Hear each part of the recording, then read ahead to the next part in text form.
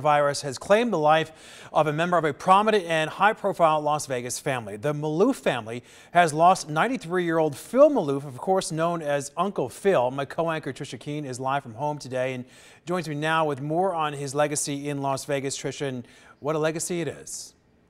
Absolutely, Todd. You know, the Maloof family is known for their past ownership of the Palms Hotel and Casino here in Las Vegas. Also, they used to own the NBA team out of Sacramento, the Sacramento Kings. But Uncle Phil, well, for those who knew him well, they say he will be remembered for his love of music, art, and his car collection.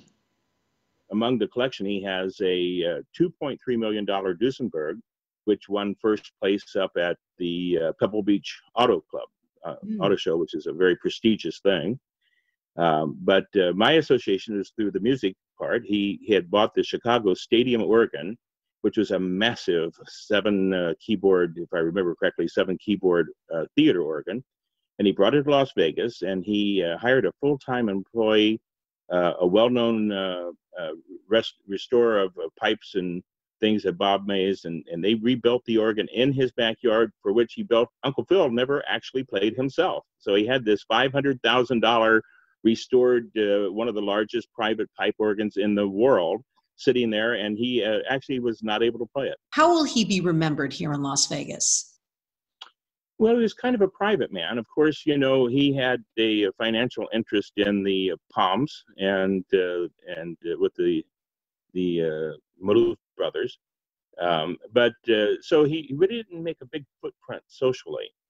He was kind of a bit reclusive. His legacy will be certainly imprinted on our community through his philanthropic works. Yes, in a statement, a spokesperson for the Palms says the Palms family sends our deepest condolences to the Maloof family in mourning the loss of their beloved Uncle Phil. He holds a special place in the property's history, and he will be remembered fondly by our community. Uncle Phil, like he mentioned, Scott, he was pretty much a recluse, didn't do a lot socially out in Las Vegas, but he never had a family. He was a bachelor his whole life. In fact, Scott tells me he wrote a book about it. And one of the things that's really interesting, if you're interested in seeing his massive collection of organs and also cars, and even his house that he lived in, you can just Google Uncle Phil and it comes up. There's a whole behind the scenes look of his property. It's quite interesting, but he only let a few people into his life. And Scott was one of the lucky ones who would bring his senior group every year to play that organ.